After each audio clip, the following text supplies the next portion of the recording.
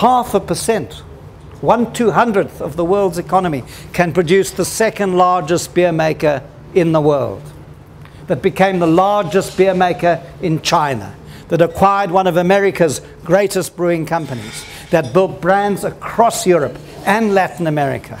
It is this frontier mentality of we can get on with it, we can do it, we've got the resilience, and we've got the energy to get that right. It is precisely the hybridity of South Africa, the mix of values and cultures and energies, our story that sometimes is so awkward to tell and sometimes has not yet left us, that how we've got in the room is a tough story for all of us. And that this great center of the South African economy is a story of very difficult things. And yet we're a generation called upon to move beyond that and create something new. And I deeply believe that our frontier spirit that got us in the room is going to get us out of the room.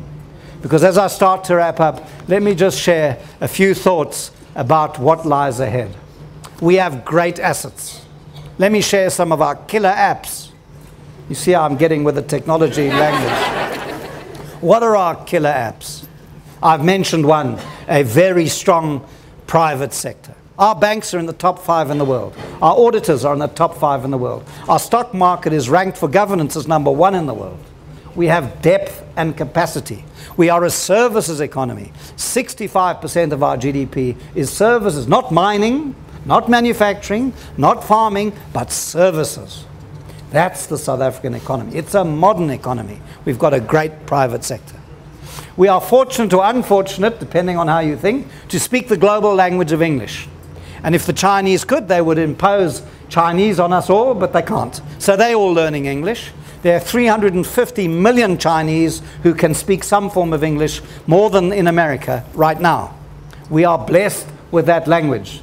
We speak English, and it's a great, big, soft plus.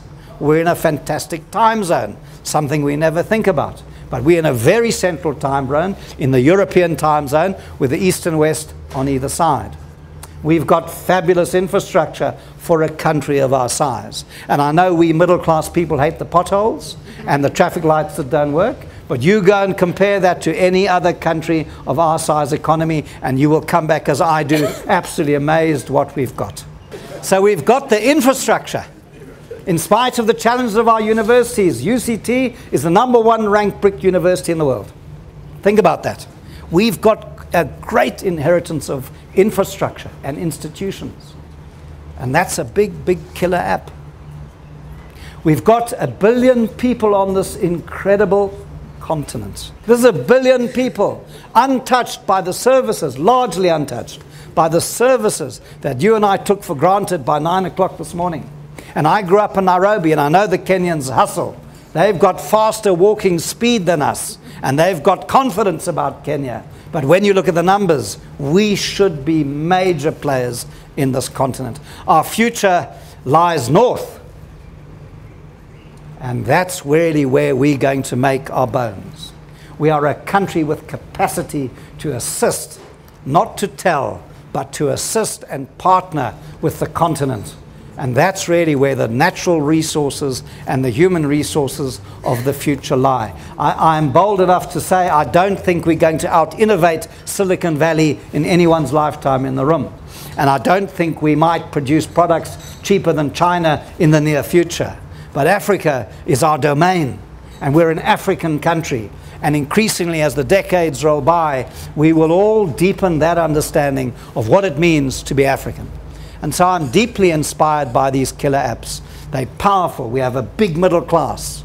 The middle class maybe doesn't assert itself enough, but it will in time. It will assemble an argument of what it means to be South African, and what it means to trust each other, and what it means to lead in a world that is changing as quickly as it does. So let me end by saying we do need more infrastructure, mainly technology. The game of infrastructure used to be the railways, now it's broadband. And if we don't invest in high quality broadband, you cut yourself out of the economy. We need to run great institutions, whether it's the state or the private sector or the social sector, governance and quality leadership and accountability are the center of great institutions. And we need to learn the importance of that, because you can lose a country if you're careless, and you can make one if you're not.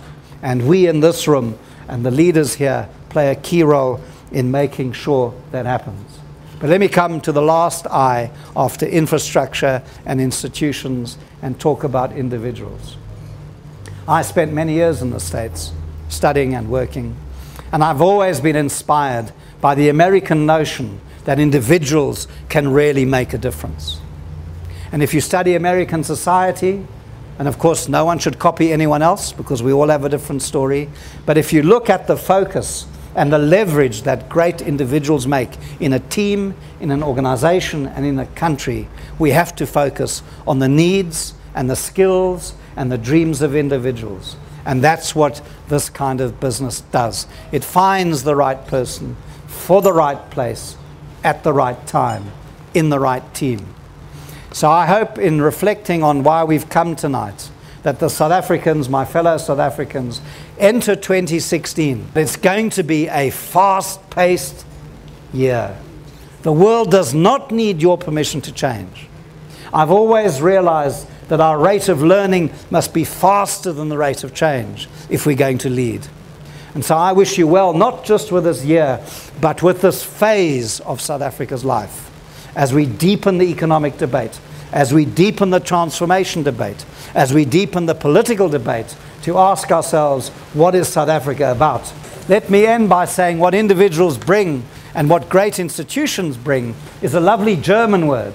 A German word taught to me by an MBA student in Europe last year, and I'm going to teach it to you because it's a lovely word to know how to say. It's called Fingerspitzengefühl. Did anyone get that? Fingerspitzengefühl. And that means the sensitivity in the tips of your fingers. That's what great leaders are about. It's not just the technical, it's not just the financial, it's not just the managerial, but it's this feeling, the sensitivity that we have so much in South Africa, our humanity, our ability to be the other, our ability to explore that Fingerspitzengefühl.